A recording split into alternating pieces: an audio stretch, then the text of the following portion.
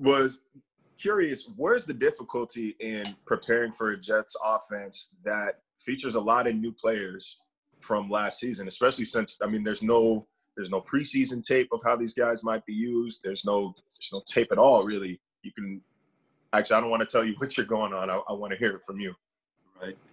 No, it's a challenge. It's like you mentioned, not having any preseason tape to look at some of the guys and how they would fit in their offense, in the Jets offense. So you have to kind of project and surmise, how they might be used. And probably what you have to be able to do is adjust during the course of the game, because you're not going to be 100% right. I mean, these are just projections and guesses, from talking to scouts or just hearing information. So it's going to be a little bit of cat and mouse as we get started.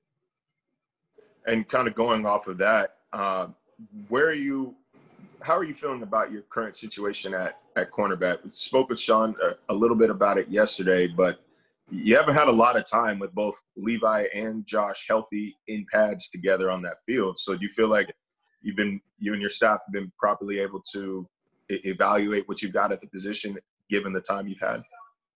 Yeah, you would have liked to have had Josh throughout this abbreviated training camp, but circumstances didn't allow it. But the fact that we have those guys working this week, that helps a lot. So, they're both pros. They've had success in this league, Josh, over a long period of time. So, we feel pretty good about it. We should be all right. All right. Thank you, Leslie. You're welcome.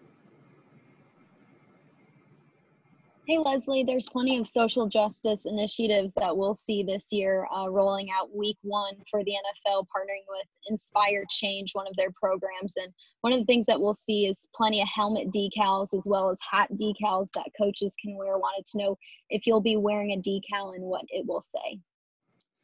Yeah, I'm going to wear a social justice decal. Still working through what it's going to say, but yeah. I am going to wear one of the decals, and hopefully it'll help make a difference, a positive difference. Yeah, just your thoughts on how the NFL is going to be able to focus on decals on helmets, the writing that we'll see in the end zones that says it takes all of us and stop hate, as well as networks focusing on storytelling each game. Yeah, I applaud the NFL for taking the stance that they are. I mean, there's no sport bigger than the National Football League in our country. So for the NFL to take a stance, a positive stance, to affect change, it speaks volumes to our country, and definitely supports our players. And hopefully, we can make a difference in some way, positive way, in affecting change when it comes to how people are treated in life in general. But I think it's really, really good what the league is trying to get accomplished. Thanks, Leslie. You're welcome, Matt. Hey, Leslie, John Scott. Good morning. Good morning, John. I wanted to ask you once again about someone on the offensive side of the ball. I know you've schemed against Stephon Diggs before, but now that you've seen him daily go against your units, has anything surprised you, or have you learned anything new about him since he's come and practiced against you now? Well, I've always respected his game from afar, and as you mentioned, we did have to coach against him, and his competitive desire, I mean, it's off the charts the way he competes every single snap. Knew he was a talented guy. I mean, that stands out for sure, but the competitiveness, the desire to be the best, that's probably what separates him from a lot of guys. He works his tail off, and he competes on every single snap, whether it's a hitch route or go route, whatever it is. I mean, he's competing, and he wants to win. So it's a great combination when you got his talent. I know those of us who've been able to watch practice have really been drawn in those few times we've seen him and Tre'Davious go against each other. We even saw, a funny interaction when yesterday during one-on-one drills. How has his competitiveness and his skill level helped your defensive backs? I would think for Trey or any of our guys to go against a receiver of that caliber, it only prepares you better for the season, because you're not going to find many that are better at what they do than Stephon. So it should help improve your game and really expose some things that you think you might know, that you find out that you might need to work on because of his talent level. So it can only help you to go against a guy like that day in and day out. Thanks, Leslie. You're welcome, Jim. Hey, Coach. Good morning. Thanks for taking the time. Two-part question here. I'm just curious as to your assessment of how the pre-snap communication is going amongst your defensive linemen, knowing the turnover in terms of players that you've had up there. How smooth would you say that has been through the course of training camp? And then second part of that is, I know Harrison kind of took on a role for you last year of calling some of those pass rush games. Will it be him again, and is there anybody else in the mix to have that responsibility at times? Yeah, well, that's a good question regarding the communication. I mean, it's been a process, coming off the Zoom calls and then getting into training camp and introducing ourselves to one another for the first time. So there were a lot of little things to work through from a chemistry standpoint, which includes communication. And, I think we're in pretty good shape in that area. You really don't know until you get into some game action how the communication is going to be. Practice is so different from games. But we think we're on track. Harry's role has evolved a little bit. The fact that he's coming off the ACL, we gradually brought him along. But what that has allowed is for other guys to step up and help us with some of the things we want to do when it comes to communicating our games. But our new D-line coach, Eric Washington, does a great job of equipping all of our guys to be able to handle that and not rely on one person. So it's a little bit different approach than what we've had in the past, and I think that's going to bode well for us down the line. Great. Thank you. Hey, Leslie, Matt Perino here. I want to ask you a little bit about, how are you? Sam Darnold. And, you guys have gotten multiple looks at him now in his 2 years in the league. Obviously, the expectation is all of these third-year quarterbacks probably take a step forward this year. What have you seen that he's done well, and what do you guys have to do to contain him on Sunday? Yeah, I just look back, Matt, to our first year playing against him and watching tape on him and just how much he's grown as a player. He really seems to feel confident in this current offense system that he'll be in now for the second year in a row. And you could see it last season, his maturation over the course of the season, a lot more calmer, a lot more poised, played with a lot more confidence later in the season than he did early in the season. And I'm sure that had something to do with getting comfortable in that offense. So a lot of growth, a guy with really good mobility, good arm strength, and seems to be a smart quarterback as well. So he'll present some challenges for us for sure. And secondly, bit of a surprise last week on the outside, but not so much inside, Del'Shawn Phillips. That's a pretty cool story. What were your impressions of him in training camp and what he's been able to do to earn that spot? Yeah, we had a chance to view Del'Shawn last season. We picked him up, and he was on our practice squad. And so we'd see him in practice, had him in the meeting, so you got a feel for him. And then we came back and started this training camp, and throughout the off season, working on Zoom, you could see that his knowledge of the defense was there. It was a matter of how we would perform on the field. Because when we had him last fall, he was working off of cards all the time. Being a practice squad guy. So to see him grasp our defense and then go out and perform the way he did in training camp, he earned this spot. I mean, he worked extremely hard, played very, very well for us, and he's going to be an asset on special teams. And that was probably the separator when it came to making our club. And he's done a terrific job and he's to be congratulated. Thanks, Leslie. You're welcome, Matt. Hey, Leslie, it's Sal. Good to see you. Let's say, Sal. Football's here, man. Yeah. Great. Yes. It's fun. AJ, he walks into a defensive end room with 27 years of experience in front of him, basically. But he's also, a pretty highly regarded draft pick, obviously. I'm sure you'd like to get some production out of him, see him on the field this year. It's going to be a situation where, you're going to have to pick and choose when you use him. But just tell us a little bit about what you've seen from him through training camp and, how he's fit in with such a veteran roster at his position.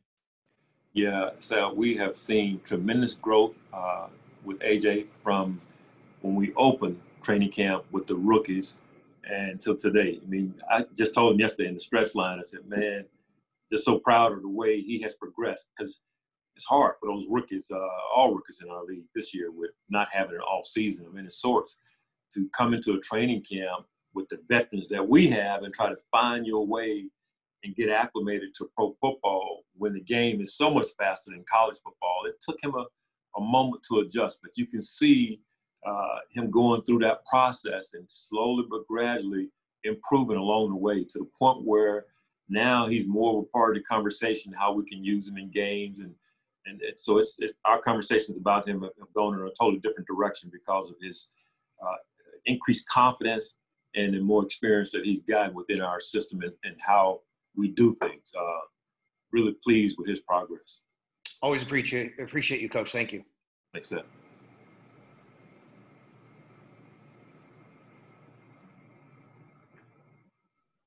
Hey, Mookie, you're up, man. Or not. We're Mike Catalana. Hey, Leslie, Mike Catalana in Rochester. Hey, Mike.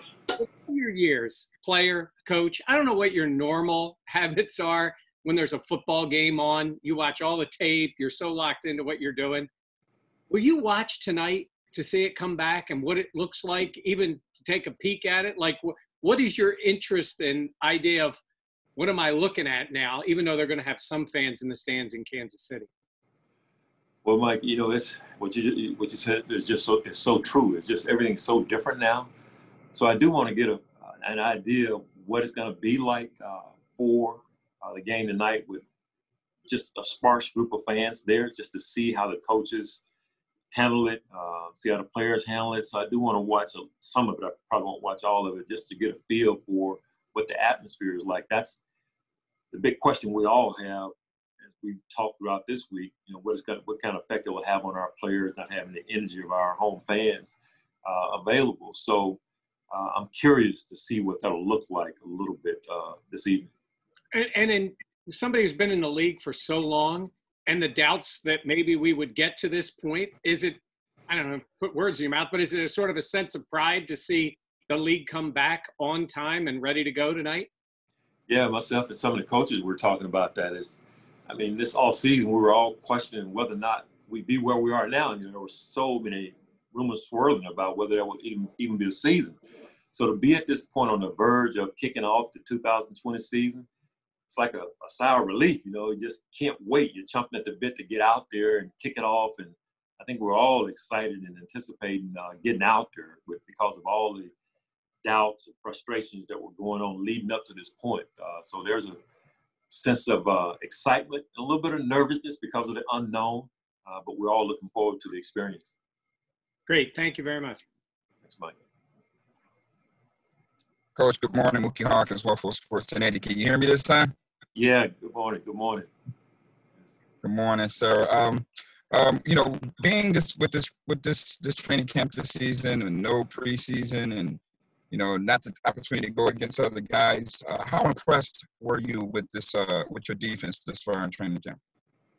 Yeah, our guys have really come along and gradually gotten better and better as we've been through this process. It was just so different than the way we started by not having an all season like you mentioned, and to jump into it the way we did. You started with all these walkthrough practices and training camp, and then you go like, is this really training camp? Because usually, you're getting after it pretty soon, and we couldn't do that. That acclimation period that you had to go through for a couple of weeks, and then finally you put the pads on. So it's just been so different.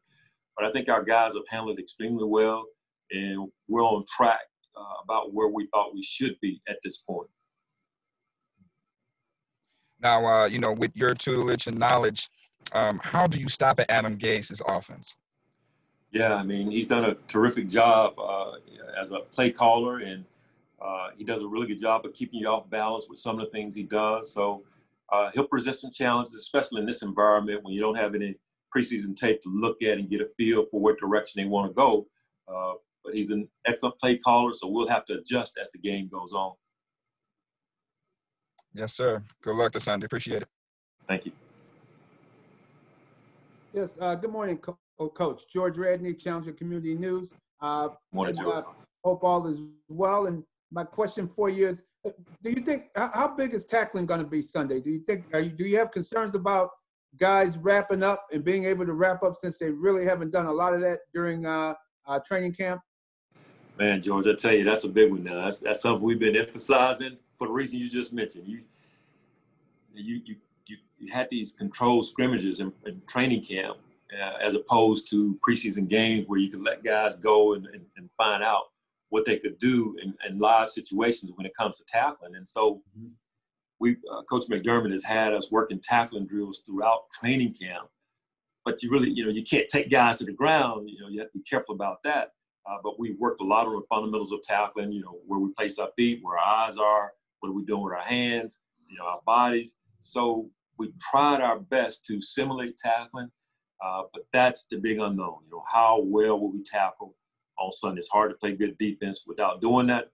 Even in years where we've had preseason games, we've seen that be an Achilles heel for some teams when they open the season, just because of the way training camp goes today. So that's the big question mark for us. We're preaching it, we're talking about it. Now you got to go out and do it. Yeah. Why has tackling become a lost art? It doesn't seem to be as good as it was in the 70s. I go back to the 70s and 80s, and guys always, if they did anything, they tackled. They sure didn't know how to tackle in those days. Well, you got lost art. I think, George, you go back to what you just described. You have more live situations then. You weren't as concerned about the injuries like you are now. Some of these guys, man, you just can't afford to lose them, and the depth is so thin today. You have very few live reps compared to the 70s and 80s, or because I was like you. I played in the 80s, and we had live practices a lot in training camp. Taking them to the ground. Everybody but Walter Payton. You couldn't take Walter to the ground. You could hit everybody else though. But right. But that's not like that today. I mean, it's a fine line to have live practices. Completely different in the 70s and 80s. Yeah, and also last question for you. With rotation, is rotation going to be heavily important just to make sure guys are not subject to injury, since you're going to have some type of serious rotation going there to keep guys stamina there going? Yeah, we're going to have to be mindful of that.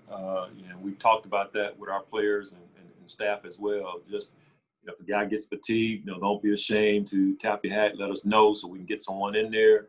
But we're going to be mindful of trying to keep a good rotation going, knowing that the lead up to this season has been so different than other years in preparation for the season. So, we have to be conscious of having a solid rotation and having some depth to put guys in the right positions.